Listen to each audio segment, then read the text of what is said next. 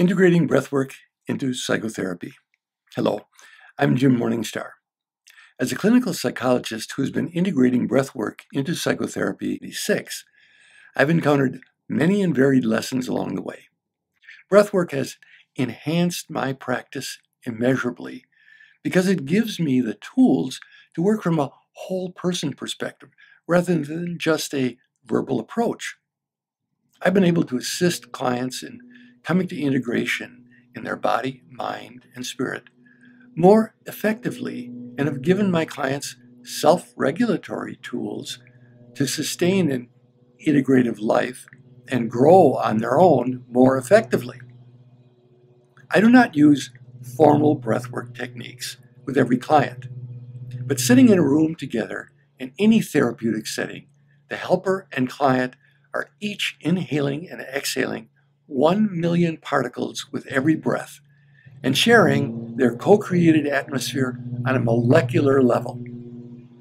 As research has shown, they are also transmitting radiant frequencies from their heart and brain centers that overlap and interact on an energetic level. Non-verbally, they are communicating a myriad of signals through body posture and movement that they instinctively interpret and react to.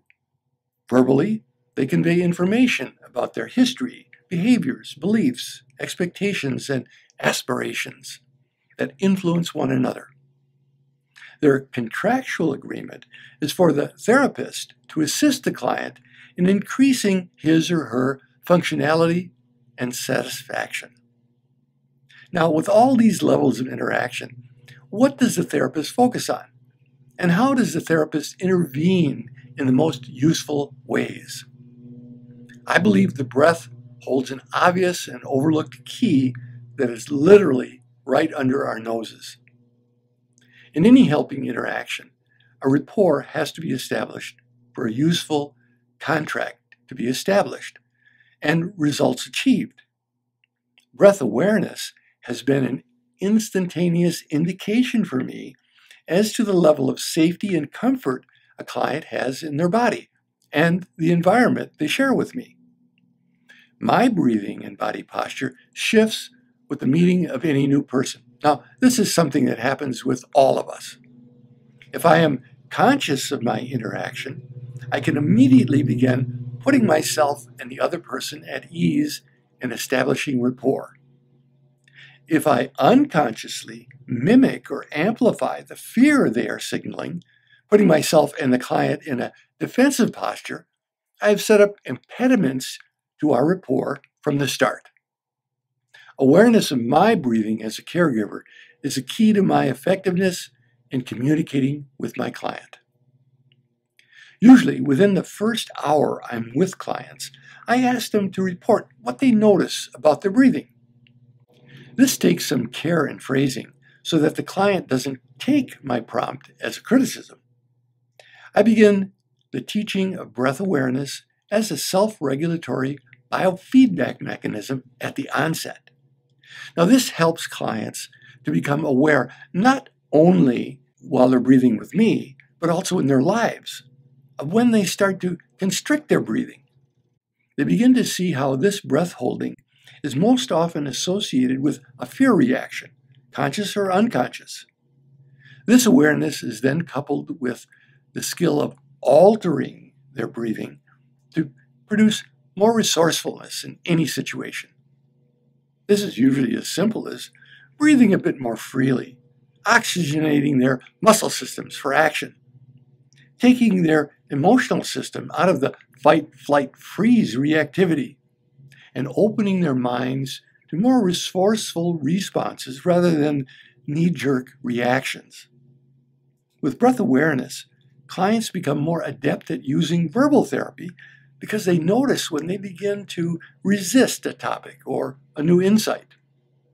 They take cues from me about accepting this awareness as a useful tool rather than more material about which to criticize themselves. What's wrong with me? I'm not breathing properly. Here's where the therapist's unconditional positive regard and skill, when combined with breath awareness, provides a more powerful tool for clients than either one alone.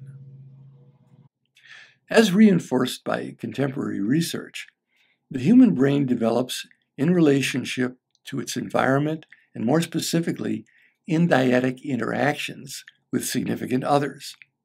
We are, at our core neurology, relational beings. To reprogram traumatic responses, there's no more powerful tool than dyadic interaction, which helps stabilize and calm a deregulated nervous system and restore a sense of safety in one's body.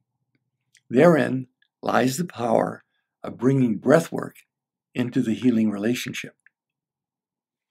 So why focus on the breath in psychotherapy? To breathe is to live. How we breathe has a most profound influence on the quality of our life. Breathing correctly is the key to living fully. Most Westerners suffer from chronic improper breathing habits that are not immediately obvious. We breathe about 7 million breaths a year, and the long-term effects of poor breathing are cumulative. They reduce not only the quality of vitality in our daily experience, but can lead to a weakening of our entire system and serious health issues. We can take health for granted until we encounter serious problems. It's been estimated that 60% of all emergency transports in larger American cities involve hyperventilation or other breath-related disorders. Research suggests that 10 to 25% of the U.S. population suffers from breath-related illnesses every year. Improper breathing weakens and disharmonizes almost every major system in our bodies and makes us more susceptible to chronic and acute diseases of all kinds: infections, constipation, respiratory illness, digestive problems, ulcers, depression, sexual disorders, sleep disorders, fatigue, headaches, poor blood circulation, and premature aging. Many researchers believe bad breathing contributes to cancer and heart disease. Proper breathing can keep the systems of the body functioning in harmony, signal us about imbalances in our energy, and help us correct them, and thereby be a perfect companion en route to our health and happiness. Why focus on the breath's influence on physical, emotional, and psychological well-being as opposed to other physiological factors? Well, throughout history, the breath has been linked most directly to the source of our aliveness. In many languages, the word for breath and spirit are the same. When one stops breathing, the spirit or source of aliveness is said to depart. Breath is that physiological function both under autonomic and voluntary control, and as such responds to our conscious and unconscious states. Thus, breath is the aspect of life where the controlled and the uncontrolled are most evident. The more conscious we are of our breathing, the less we feel at effect of our environment. To help a client feel more moment-by-moment awareness of their connection to their source of life is to help them feel less victimized by life and more at one with their source. Again, most traditions that practice meditation or prayer to experience safety and connection with Source, to give experiential meaning to life, start with breath awareness. Embracing a self-discovered experiential life meaning has been shown to be an essential element for health and personal fulfillment. Slower than normal breathing. This breath awareness becomes the foundation for the practice that I call maintenance breathing skills, which have been so influential for humans throughout millennia in bringing increased peace of mind and body. This is exemplified by pranayama in the yogic tradition and translated into contemporary parlance as mindfulness and coherent breathing. coherent breathing entails slowing the breath to 5 to 6 breaths per minute for 4 minutes or so.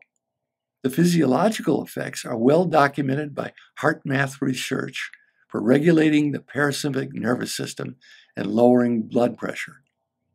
The therapist can play an instrumental role in introducing this to clients who otherwise would consider practices too esoteric or irrelevant to their lives to even attempt.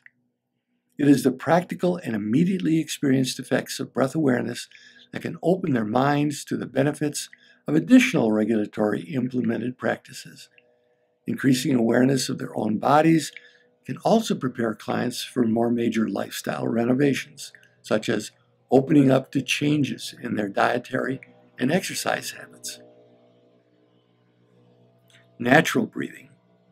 Ultimately, our goal in breath awareness is not to be consciously controlling our breathing every moment of the day. Breath modulation techniques are used to counter the holding patterns which impede easy-flowing natural breathing, and to practice maintaining that state. Breath awareness simply makes us more conscious of when the breath is not flowing easy and naturally, so we can pay attention and address the signs of distress and deal with what needs to be dealt with and release what doesn't. I tell my clients when we engage in breath modulation techniques that the goal is not to look for trouble, but to experience the joy of natural breathing and being alive. If anything within my body or mind objects to my feeling in the flow, it will make itself obvious, and then we'll deal with it. Faster than normal breathing and trauma recovery. Therapeutic breathwork adds to the toolbox of breath awareness and maintenance breathing by including and teaching the skills of sympathetic nervous system regulation. Through increasing the normal breathing rhythm in a safe, supportive setting for the purpose of harmonizing the emotional system, past traumas and emotional blockages can be relieved more directly than through years of beating around the bush in conventional therapy. The bush in this metaphor is an unconscious or implicit-only memory that has stored emotional reactivity through trauma that gets activated by environmental stimuli and produces feelings and behaviors unaligned with current circumstances. These are labeled by most untrained observers as overreactions. In extreme cases, these reactivated memories are experienced as flashbacks, which put individuals in another time and space that feel out of their control. Healing involves relinking our emotions, sensations, and pictures with more resourceful outcomes than being frozen and self-talk that is continually negative. For example, I'm not lovable. The elegance of therapeutic breathwork is that it helps reprogram traumatic responses by going directly to the limbic system and the right brain where they are stored by using a modulated, faster than normal breathing rhythm, rather than trying to enter by the doorway of the prefrontal cortex, whose pathways to the experience have been blocked by the body's emergency control systems. As such, fears arise and are breathed through consciously and integrated. Energy thwarted by trauma and unavailable for more creative endeavors than being on continuous red alert or hypervigilant is thereby recovered. It does not anesthetize fears that might be appropriate for a person's well-being, for example, wearing a seatbelt. But it helps put the original fears in a workable context to be understood and the energy of the fear to be integrated into more conscious use.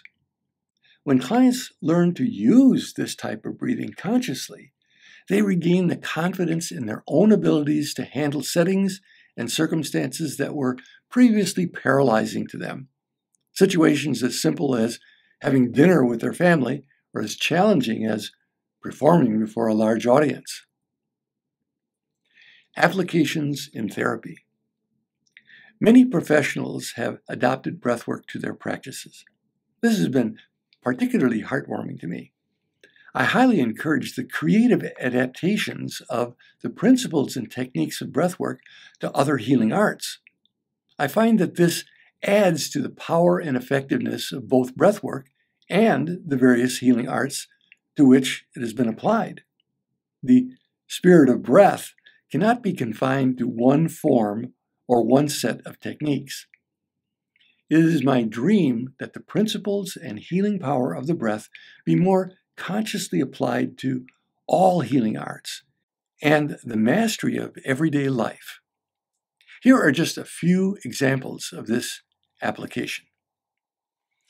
Anxiety is characterized by a diffuse fear that somatically is measured by a generalized constriction in the musculature, especially around the breathing system. The fear generated by not being able to breathe is some of the most intense and immediate fears wired in the human organism.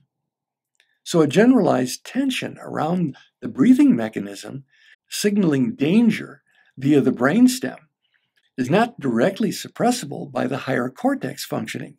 In other words, we can't just talk ourselves out of it.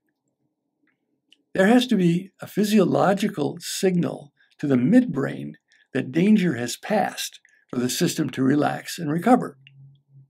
This is regulated by the polyvagal nerve, which controls and responds directly to breathing rate and amplitude. Regulating one's breathing also changes the chemical composition of the blood and sends inhibitory messages to the brain regarding the fear response. In order to maintain this inhibitory state and for the system to reboot, the polyvagal nerve must be regulated. This has two phases. The first is the breakthrough of the sympathetic emergency reaction, which can be accomplished with adaptive, faster than normal breathing and sympathetic system regulation. The second phase requires ongoing maintenance, which can be accomplished through periods of slower than normal breathing. Now, this often takes a number of cycles of coaching for an individual to learn self-regulation, dependent on the severity of the original holding patterns or trauma. The anxious person's breathing is marked by shorter, shallower breathing.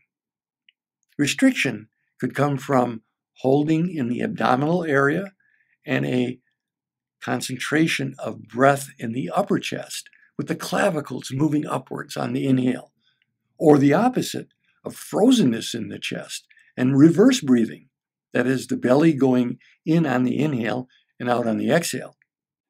Their experience of diffuse fear is not just in their head. Even if it started with a psychological fear, the body's resultant constriction is to avoid a real or imagined harm. This puts the organism in a vigilant, ready for fight or flight posture that reduces breathing and reinforces the experience of imminent danger that can become habitual and self-perpetuating. There are a variety of these holding patterns that develop in the early life and predispose individuals to an anxiety-prone existence. A more thorough examination of the 6 major themes and breathing styles developed in early life can be viewed in Breakthrough with Breathwork. Lauren is a 23-year-old single woman who has experienced anxiety since she was 6 years old and her parents divorced. Her breath holding and perfectionistic attempts to control her environment peaked when she moved away from home to attend college. She was paired with a roommate from another culture whose standards of cleanliness and order were far less strict than hers. She began to experience panic and, quotes, breath hunger, which brought her to seek a form of help that did not require medications.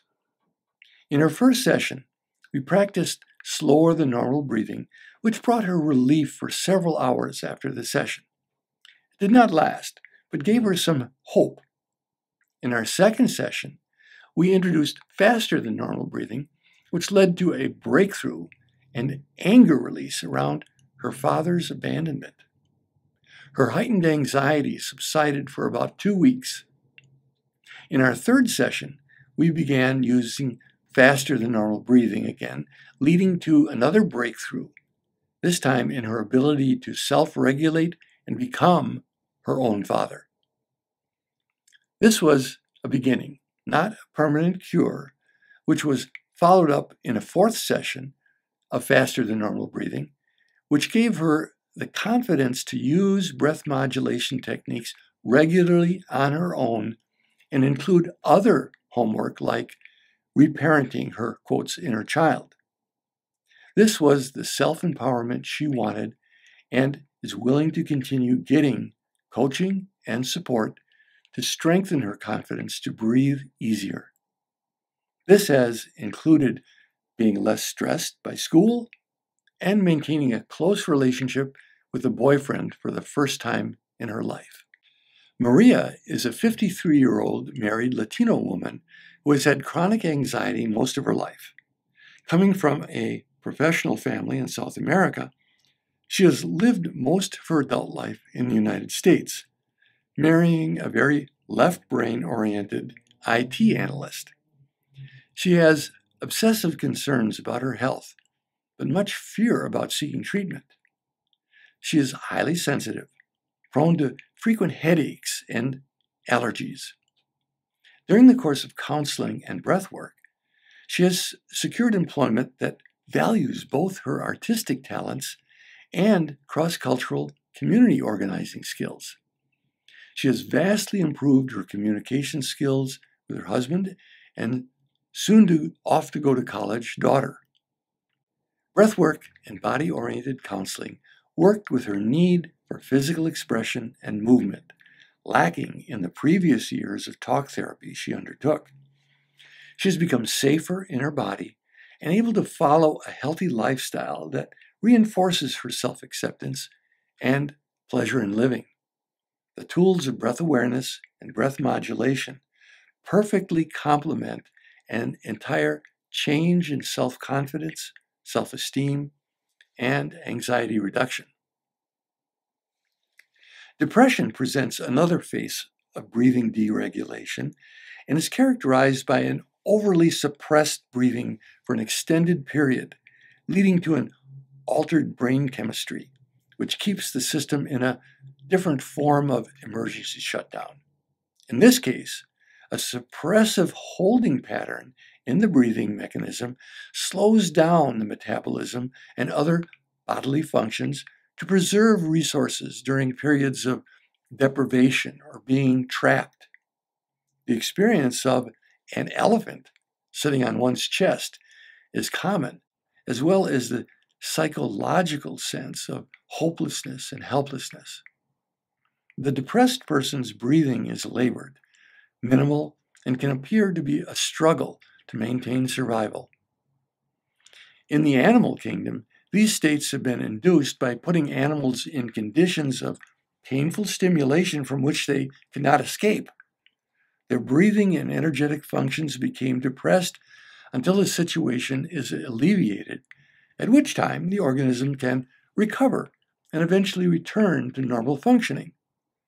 Humans can psychologically create trapped conditions in which they see no escape and give the same emergency instructions to their nervous system and bodily functions.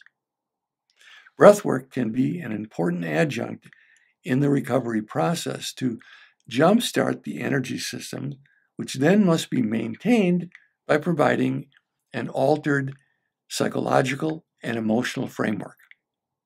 The adroit use of faster than normal breathing, psychological reframing, and eventually slower than normal maintenance can reduce the recovery time significantly and avert the dependency on pharmacological intervention to bring the system back to healthy self-regulation and enhanced growth. Helen is a 62-year-old divorced woman with chronic depression and a history of incest with an older brother. She has been prone to prolonged periods of self-isolation and feelings of worthlessness and hopelessness. When she began to have memories of incest surface, her husband refused to acknowledge or support her. Their divorce accentuated her withdrawal. She had experienced many forms of therapy since early childhood, but eventually dropped out of treatment of any form. She was able to hold a job and give support to her son, who is also prone to depression, and her daughter, both grown now. She sought breathwork upon recommendation of a mentor and has used once-a-month sessions to move stagnant, fearful energy and re-stimulate her interest in life and potential dating again. Even though her son's dealing with suicidal tendencies, she's maintained her own breath awareness and modulation practices, both slower and faster than normal breathing. She has become a source of inspiration and support to others in her family and community. Addiction is an attempt on an individual's part to maintain a state of feeling good when chronically stressed by using a stimulus that becomes associated with that feeling good state and overly attached to it. This is controlled by a reward center in the brain, which produces dopamine when stimulated. Once the associative connection has been made between the addictive substance and this center, repeated stimulation is reinforced independent of higher cortical mechanisms of control or suppression. Animals in the laboratory, when given the opportunity to voluntarily stimulate this appetitive center by pressing a bar connected to an electrode in their brain, will continue this activity above any other appetitive need like food and water until they die. This center is that strong in its drive for satisfactions. Humans, once the strong association has been made to that center, have a hard time, quotes, willing themselves to break the connection and to parse out more balanced and healthy forms of stimulation that integrate the needs of their entire organism and address the original stress which they had not solved with a more beneficial, balanced approach.